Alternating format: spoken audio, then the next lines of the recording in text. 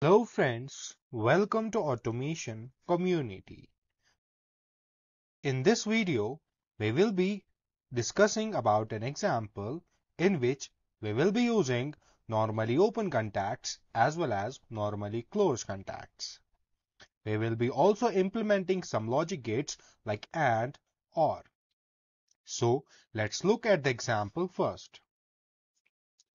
Example 19. An alarm is on when switch 1 is off, switch 2 is on, or switch 3 is on, or both are on. Switch 4 and switch 5 are both on, one or more of switches 6, 7 or 8 are on. So we will move to EcoStructure Machine Expert where we will draw a ladder diagram for this example. I will open EcoStructure Machine Expert.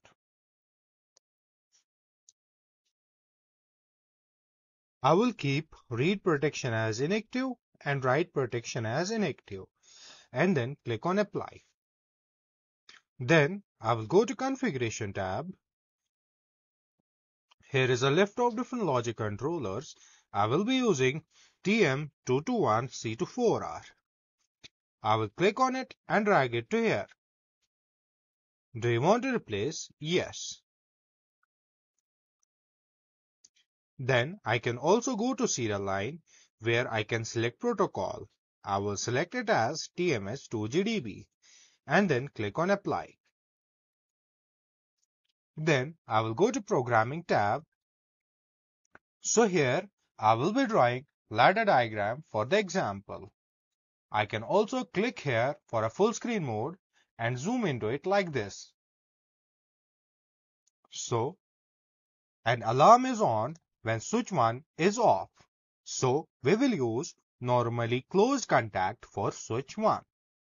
I will insert one normally closed contact here and a coil.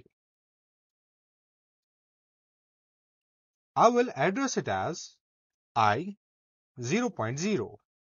I will also add symbol to it as switch 1. Yes.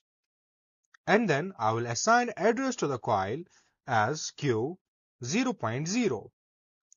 I will also add symbol to it as alarm. Yes. So when switch 1 is off, alarm will be on. Then switch 2 is on or switch 3 is on or both are on. So we will use normally open contacts for switch 2 and switch 3 and we will connect them in parallel. I will insert two normally open contacts here and I will connect them in parallel. I will click on this option and draw a line like this. Then I will address these contacts as I 0.1 and then I 0.2.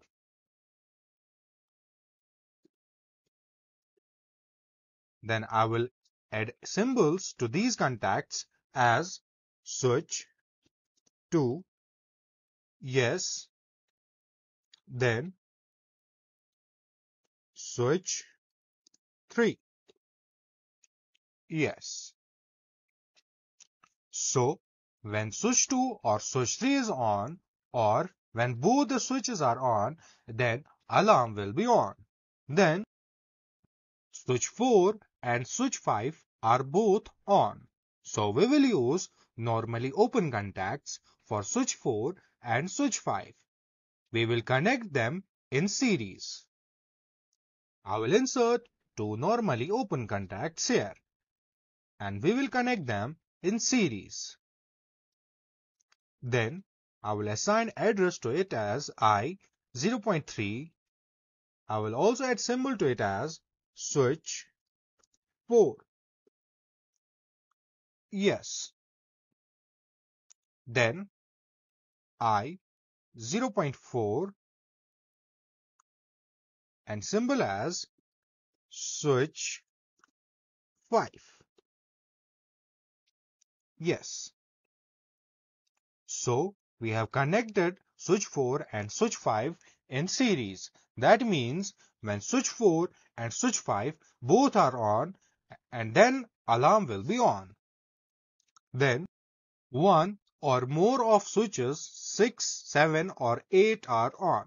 So we will use normally open contacts for switch 6, switch 7 and switch 8, and we will connect them in parallel, thus implementing OR gate. We will insert normally open contacts.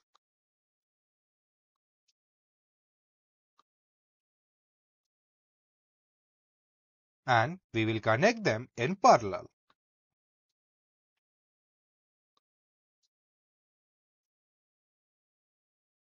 I will assign address as I 0.5, I 0.6, and then I 0.7. I will add symbol to these contacts as switch 6,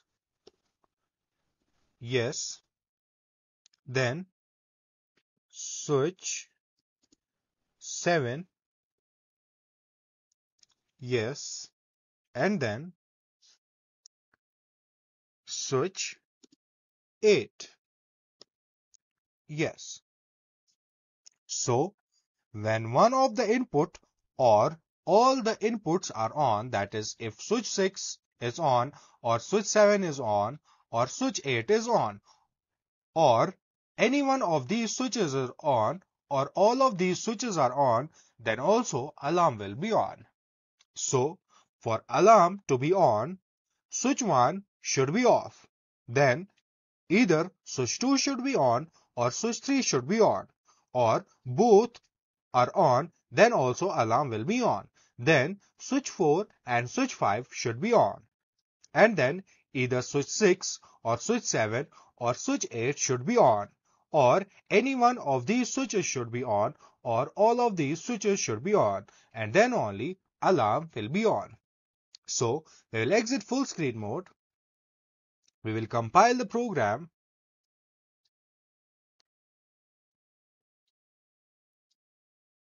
And then I will go to commissioning.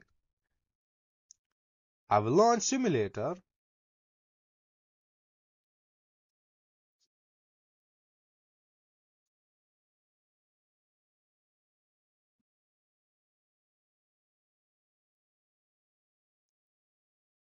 Then I will start controller. To do so, click OK.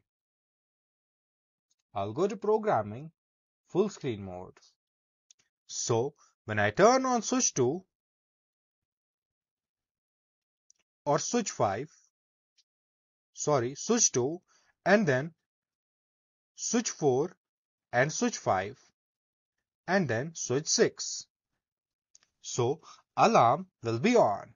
So if I turn on switch 1, alarm will be off. So for alarm to be on, switch 1 should be off. And then if I turn off switch 2 and turn on switch 3, then also alarm will be on. And then if I turn off switch 4, alarm will be off. Or if I turn off switch 5, alarm will be off. And then if I turn off switch 6 and turn on switch 7, the alarm will be on. And then if I turn off switch 7 and then turn on switch 8, the output alarm will be on. So for alarm to be on, switch 1 should be off, and switch 2 or switch 3 should be on, and switch 4 and switch 5 should be on, and switch 6 or switch 7 or switch 8 should be on, and then only alarm will be on. It was all about this example. Thank you for watching.